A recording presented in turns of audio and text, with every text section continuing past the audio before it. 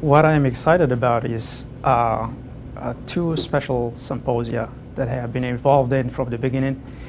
One is on the future of 3D display, and the other one is the optics for imaging at the nanoscale and beyond.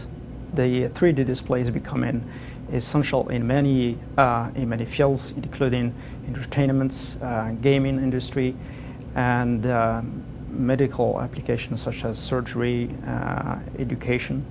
And the field is expected to grow rapidly over the next coming years, and it's already reaching a point where it has gained a lot of momentum. A couple of key points in the developing and expanding the technology is the ability to develop a technology that is not using glasses, regular glasses, for viewing 3D pictures.